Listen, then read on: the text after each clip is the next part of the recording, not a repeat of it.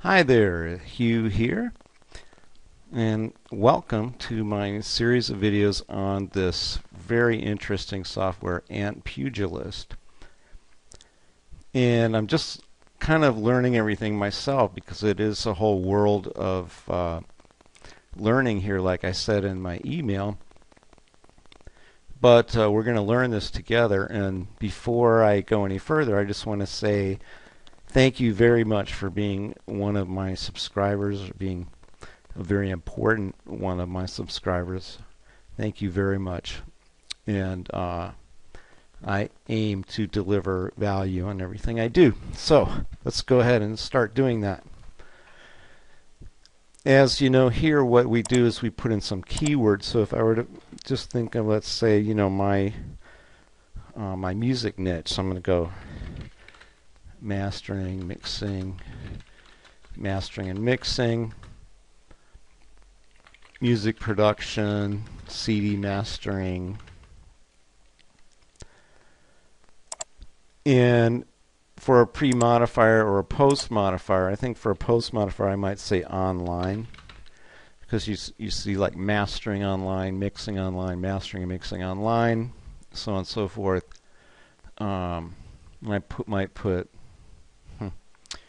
Might put music here, but that wouldn't work with this one because that already has music in it. So I might try, let me just say, get rid of this and just go, let's say music. It's an experiment. Music mastering. In fact, I could get rid of CD mastering and then put CD in here. Let's say like hip hop. Christian is really big, believe it or not. Christian music. Let's just go for that. I'm not going to use the single and plural because masterings and mixings doesn't help me at all. So let's just go ahead and see what happens, and then after that I'm going to give you a little primer on these concepts that we have here. It does take a second for things to load first. I'm just going to pause, and I'll be right back. I will say that I kind of skipped the opening segment of the software where you have to log into Google AdWords. So you'll need to have a Google AdWords account proper, which means you have to have set up an account with Google to do AdWords. Now that doesn't mean you have to go out and put ads or start paying for ads. It just means that you have to be able to log in to Google to an AdWords account so that you can use that Google keyword tool. And I've told you in some of my other training that there is a free external Google keyword tool, but they only give you 100 results with that unless you log in to the one that's actually tied to your account that you can log into. Then you can get hundreds of search results. As you can see, there's a lot of stuff going on here. I'm not sure if I think it may be still calculating some of these. It takes a little time to calculate, but probably some of this stuff is just no good. I mean, they're just not great. Like these three don't look good. No, you don't mix CDs online. That's not even an appropriate keyword, which is probably why it's 0. Hip hop mixing online. Christian music mixing online. There's just nobody searching for that. Okay, so that's kind of a silly term. But according to my friend Mr. Oz, what we're looking for is phrases that have BT2% above 50 and a decent size of search results in the phrase. So obviously mastering is good, and that's one, as you probably know if you follow my training, that's one that I'm kind of trying to get after here, which I don't have any results in yet for my mastering website. I'm number 3 for mastering and mixing.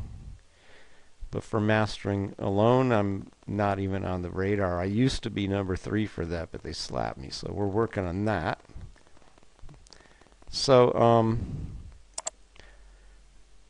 the software, of course, this is a very thin niche, and I need to really start branching out to some other keywords probably, but there's just not that much for my particular niche. You can see that the best one here is actually mastering alone and mixing alone, which I'm not sure. Let me see what my SERPs are for.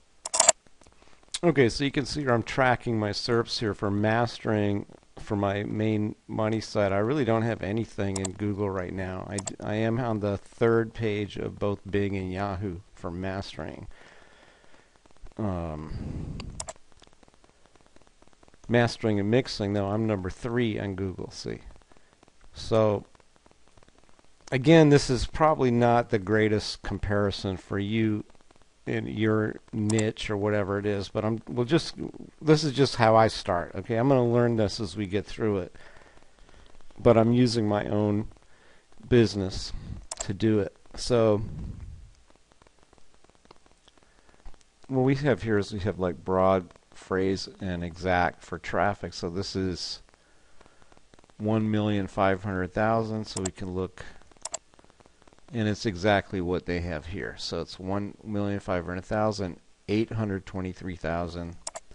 It's not really necessary for you to know how to manipulate the search results personally, because the software actually interprets all of that. As you can see, it shows us the amount of results for the broad match, the phrase match, and the exact match. Of course, there's filters down when you get to the exact match. The exact match means it's based on what the person typed in that they searched on. So that means 18,100 people last month typed in the word mastering and clicked the search button. 1,000 people typed in mastering online. But 1,500,000 people typed in some term that contained this word mastering. That's what's meant by a broad match. And in the case of a one-word keyword, it should be very close between the broad and phrase, really, because it's basically the same thing. So it's like this is 1.5 million and this is 1.2 million. So it's technically it's pretty much the same thing. It's not, again, we're not looking at the greatest example here, but it is my field, so that's what I look at. Let's look at the mixing keyword here, and we've got even more even more than the mastering, except for the exact. There's only about half of the exact, only half of the people just put mixing in, and who knows what they were talking about. They could have been talking about cake mixing for all we know. Mastering probably is going to be more related for sure to a music product. There's a lot of people do look for mixing, but I think mastering is a bigger money outlet. So again, that's a good word that I need to go after. These other multiple, well, here's Oz's rule of thumb. Okay, he says that you have to figure out like what kind of volume you want on your site. So if you want 10,000 visitors per month on your website, then you have to target a keyword that has 10 times that size. So it would be 100,000 in the phrase match. So it's definitely quite enough here in mixing and mastering that we could go after that.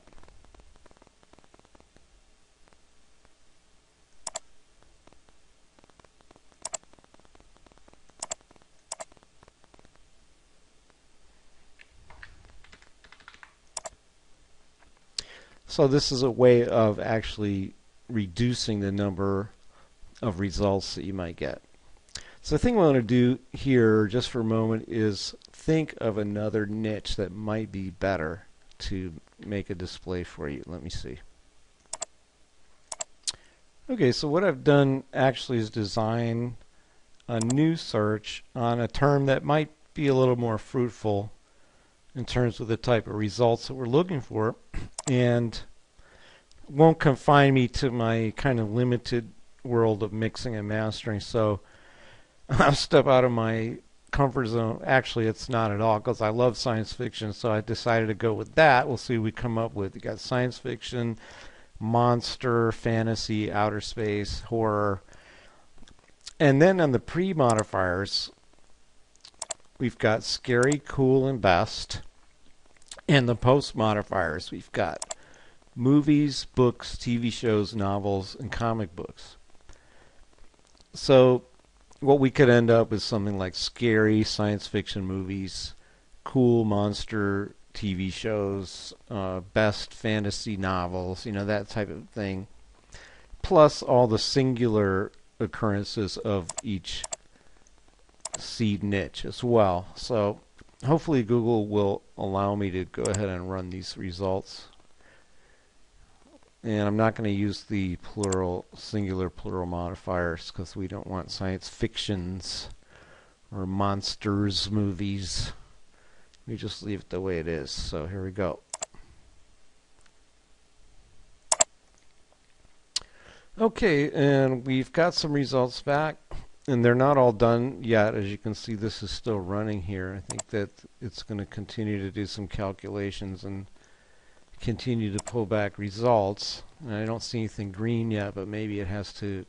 Okay, there we go. We got science fiction and science fiction movies are showing up as good on this. I think that means because it's got a pretty good amount of phrase volume and a pretty high BT 2%. Now what that BT 2% is, according to Oz's formula,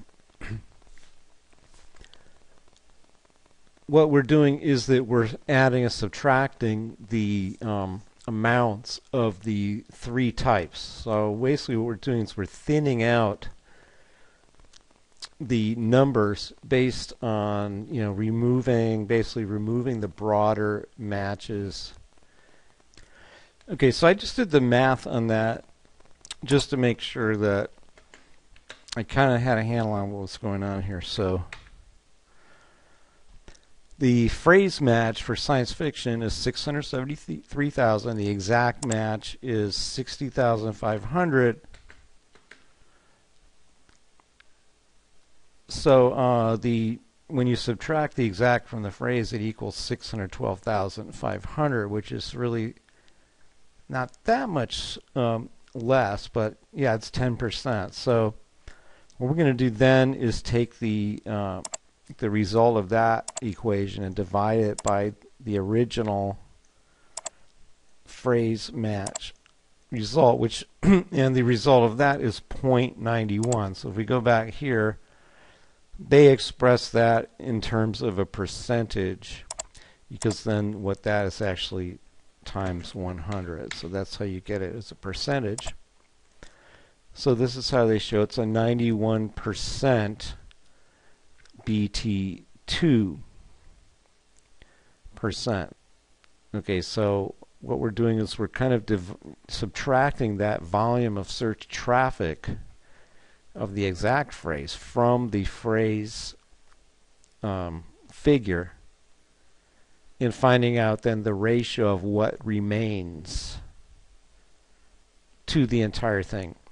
I really don't think you should, spend your time trying to figure that out. I kind of wish I didn't, because I'd rather just take Oz's advice, and if it's over 50, then that's a good indicator. Okay, so if we've got a pretty good amount of volume. So like as I mentioned before, I'm looking for at least 10 times the volume in the phrase match of the amount of traffic that I want to get to the website. So with this kind of a volume, which is 673,000,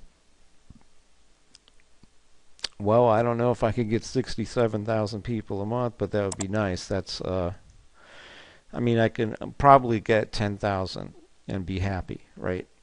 That's pretty decent. So there's a pretty big piece of the pie there in the BT2. The indicator's pretty high. Okay, we're going to work on this stuff as we go. This is just the first video, so I'm going to be using this and applying it as we go on. But what these things over here will do is allow you to get rid of results or just hide results that you don't want. So let's see if I'm going to go first of all, I want the phrase maximum value has got to be, let's say 45,000. And I apply it. Well, look at that. I am not sure where all those came from. They must have been hiding, because they look pretty good. They've all got see, there you go. There's your hidden gold, right? It just popped right up. Okay. Very nice. In fact, I'm pretty thrilled about this, because you can see, look at these even just the exact matches on some of these are pretty big. 12,000, 14,000, 27,000. Well, starting here at 60,000 in best horror movies, these have pretty decent search results. So if I wanted to get 4, 5, 6,000, I mean even more, because what we're really looking for is the phrase match. So I mean 600,000, 200,000, that's quite a lot of traffic that we could tap into. And look, these even have more, you know, horror movies, fantasy, monster. We could go in a lot of directions here with this. Outer space, looking good. Fantasy movies, science fiction movies. And you know, you might know I do have a website about science fiction that I don't play with too much, but I've used it in a couple of the webinars that I've done. So this is how we do it. Okay, and this is how we find our hidden gold. And this is just the first part, the brainstorming. Now we're going to go on to the niche insider and the other type of prospecting, the Facebook and Twitter, which is very cool. I didn't even mention that before. That's part of the reason why I really liked this program. And we'll get into that. But I think I've done, you know, I've been able to show you where the hidden gold comes from and how we find it so far.